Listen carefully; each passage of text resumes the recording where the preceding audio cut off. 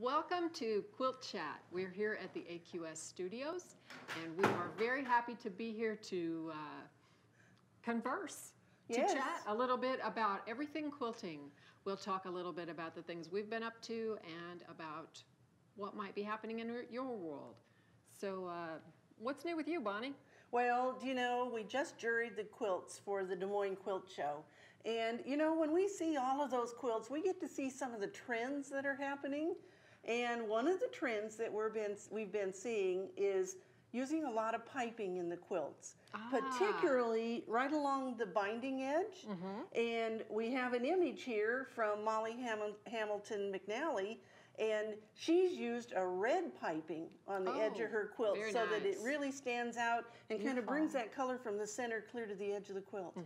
And we also have an image from Bethanne Nemesh, and you know, she's famous for that beaded piping. She is. Yeah. Oh my goodness, is it fun? And she uses it in I wonder if she thinks it's fun.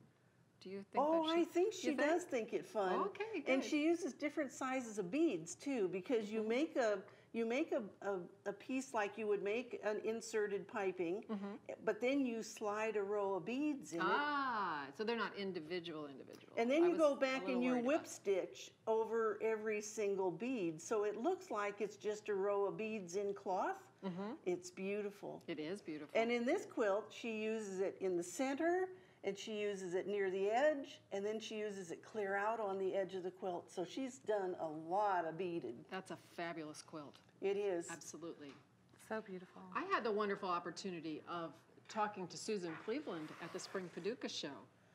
Susan has a very beautiful quilt called Flowered and Feathered Frenzy.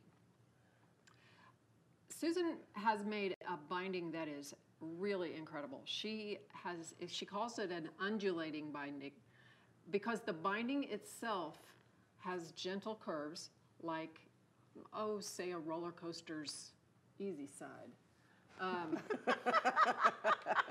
And she told me that it took her a while to figure out just what to do, but it's a really neat binding. So if you get a chance to look closely at that, you can find it in the July issue of AQ, which is a really big show quilt edition that should be in your mailbox already. And if you don't have it, you can come to AmericanQuilter.com to find it. Well, and one of the things she did with that binding was she still put a piping inside the binding. So there's a piped edge and then the bound edge that undulates. Right. So it is truly something totally different. She does amazing things with her piping hot binding. Yes. Yes, she does. Well, I brought some show and tell for you guys today. Woohoo! We like show and tell. I brought a very old quilt art. Our first one, 1985. And so it shows where we were way back when. And it has all the old golden oldies in it. And we found some prairie points in there, but we didn't find any piping, did we? No, I think that's come along. That's newer. Yeah. A lot of prairie points. And so I also have the current one. And this one is special because our customers voted for the cover on aqsblog.com. We did a little survey and let them vote for which cover they liked the best and gave them some choices. And this one was it by a landslide? It won by a landslide. It did. It was the most popular choice. And that's an original design too, so there is no pattern for that. So if they're going to call and ask for it, we don't have that pattern. It's an original design, and she's not patterning that quilt. That's right, and it was done by, I will make sure, Rebecca Belsas from Rapid City, South Dakota. Well, and just so you don't get out of the habit of doing some voting for us, you know, at the Fall Paducah Quilt Show, we're going to let you pick the best of show and the best of show, the best wall quilt, and the next 5 winners. And it's going to be all up to you. Normally, our judges would pick first, second, and third places. Right. And then we would hang all the first places, and they would then choose the top winners from those. Right. This time, when you open up your computer, and you'll be able to you'll be able to vote with your laptop, your iPad, your iPhone, your computer, desktop computer, and we also have stations at the quilt show when they come here. Oh, fun. So you can, no matter where you are, whether you're there or at home. And we want everyone to vote, and everybody gets one vote, and you'll be choosing from among the 15 first place winners in the 15 categories. It's going to be fun, and we can't wait to see what everybody picks. It's going to be really different, and we're so excited. Paducah, downtown Paducah, is getting excited again. They love to see the quilters. That's true. There's a question asking whether the Quilt Art calendars are available yet. The 2018 is available, and you can order yours today. And Where? Where? ShopAQS.com. That's right. ShopAQS.com. Do you have to sign up to vote online at Fall Paducah? That's You another will question that we have. You will have to register when you sign into the site. We'll make that live and we'll put it on Facebook and everywhere so that people will have access into that particular part of our website. So no cheating. No, you can't do it more than once. You have to put in your website address, and it will be email. checking too to make sure that that's a real address. So, Do you mean your email? Your email address. Email what address? did I say? Website address. Oh. But you know, I meant that's the okay. email address. We know what you But mean. it will be checking, and you know how sometimes it does it. It'll bounce back at you if you mess when you type it in. Well, and so if you mess up when you type it in, it will tell you that this is not an active email address. Wow. Yes. So one vote. We can't wait to see what everybody's going to do with it. It'll be really fun to find out how the public decides. We're sitting here in front of this quilt. We wanted to mention also this is by Toby Lishko. Look at the awesome, what I would call fussy cutting.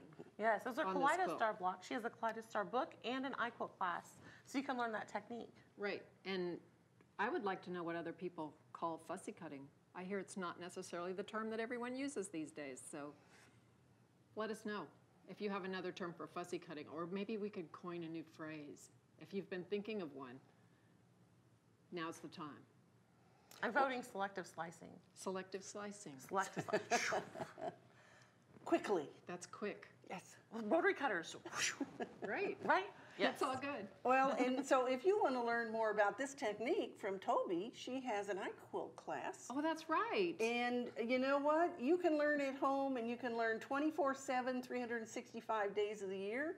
And if you have a cat like I do that gets you up at 2 or 3 in the morning and you can't go back to sleep, you can do it in your pajamas right there at home on your computer. And you can watch it as many times as you want. Hey, speaking of cats, I think Betsy did a poll the other day about cats in On Point. Yes, I did. And we answered the big question of what do quilters have more? Are they dog people or cat people? And so I'm thinking cats, but a lot of people have dogs and love them too. the cats won, but only by 15%. So it was very surprising that it was so close. Well, did anybody have any other choices? They could put in Guinea any pigs other or- animals they had. And one person, probably the wildest one I saw, was kangaroo. And Oh, then there was that one person who said her husband. That's right. That is right. a question has been asked about, does AQS have a cat quilt pattern? And actually, I believe there will be one coming up in an upcoming magazine. If you'll keep your eyes open for that, it's not definite yet. And we also But, have a really yeah. popular one on the blog. I know, and that We was a do. cute one too. So look at aqsblog.com and you can find a free pattern. Yes, and just use our search, and you can search all of our free patterns and find cats and dogs and owls and all sorts of critters. No husbands or kangaroos, though. We had another question of someone wanted to know how long the iQuilt quilt classes last.